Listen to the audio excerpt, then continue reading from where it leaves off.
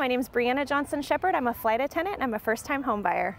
So far, it's been pretty seamless. I don't feel like I've had to do a ton with it. Buying my first home with friends helping me out has been beneficial. I leave and I fly away and I'm gone for days on end, and I get phone calls and told what to do and take care of things, and I do my minimum part, I feel like, and then I come back and things are handled, so it's been great. My real estate agent is Suzy Kormanik, and I found her because she's a really good family friend, and even if she wasn't a friend, I would have picked her. Just, she's hysterical. How can you not love her?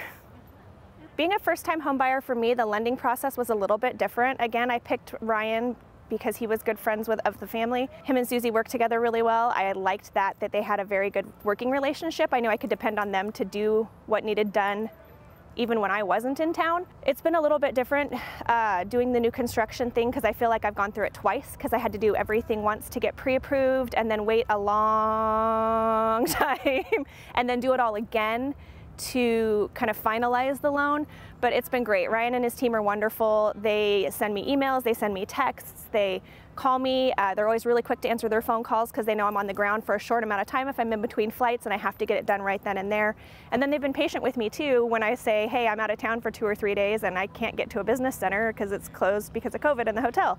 So they've been really good to work with. What I'm most excited for in my first home is to know that I am putting money back into my own pocket and know that it's something that it's mine and that I own.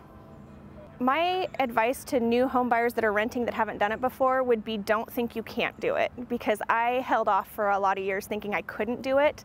And one simple phone conversation with Suzy and Ryan, and they were very enthusiastic for me and told me 100% they'd get me into something, and I was shocked to see that that was actually a reality for me. So don't think you can't.